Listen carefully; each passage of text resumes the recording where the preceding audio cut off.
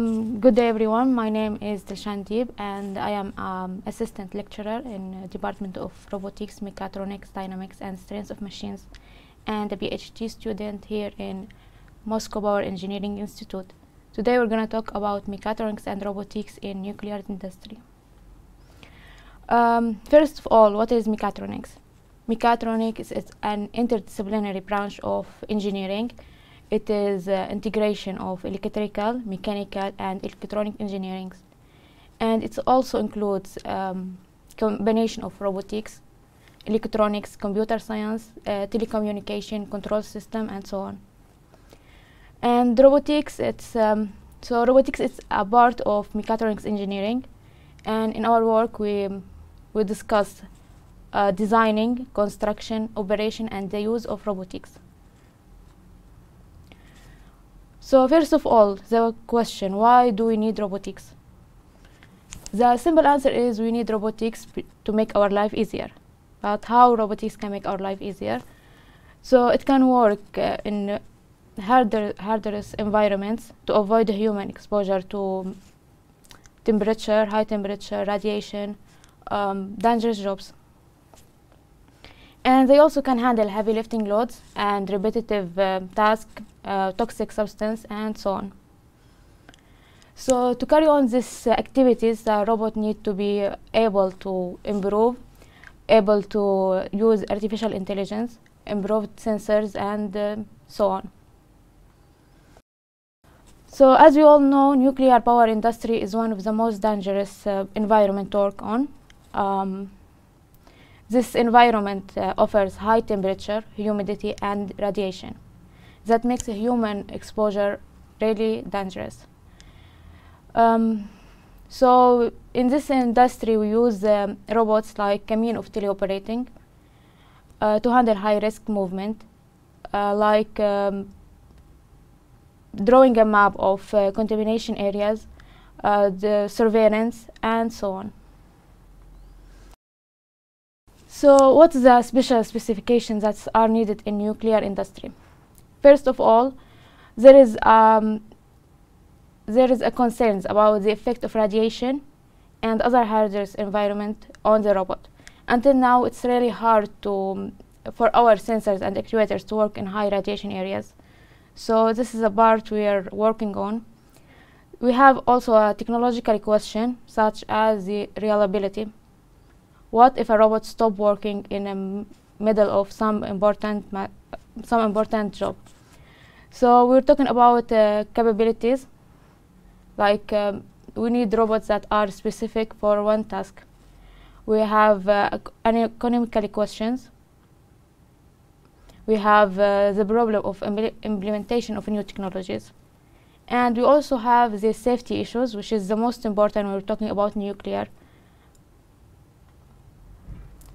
So the attention to use to safety, because to safety in a nuclear power plant was due to the major catastrophe in this industry, like the 3 Mile Island in the USA.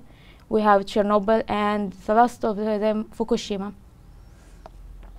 So this technology was first implemented, robot technology was first implemented after the 3 Mile Island accident in the USA, and they used these robots to clean up the radioactive waste. So the current use of robotics in the MBB. The current use of robotics is still less than expected, and it's mostly used after the catastrophe, sadly, and it's just used for cleaning. Because again, with the improving technologies, robots are able to do more and more, but we still trust them less and less. We need a high accuracy, really high accuracy, and still power plant still afraid of using robot in some kind of measuring. Okay, one of the promising aspects of robotics is exoskeletons, and the first exoskeleton was made or applied in the nuclear power plant after the Fukushima accident.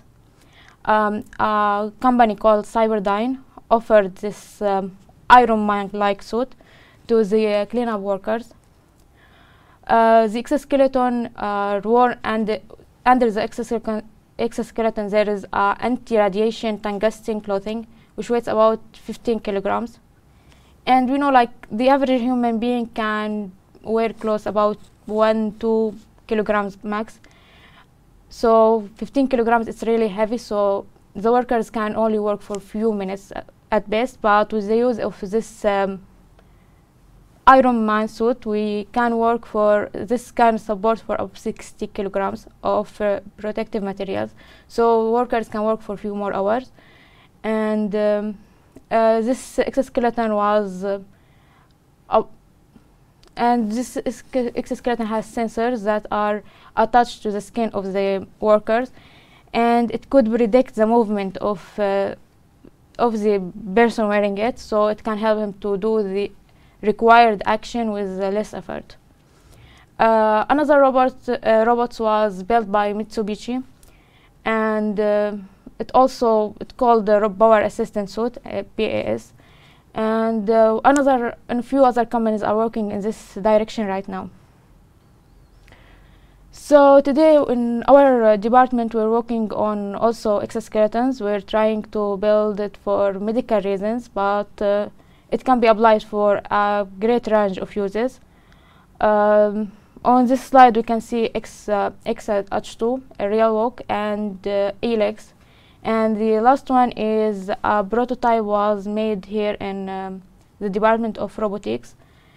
And well, we're expecting this kind of work to be used in, well, medical reasons first, and it can be applied to other aspects like, as we said, nuclear and power plant.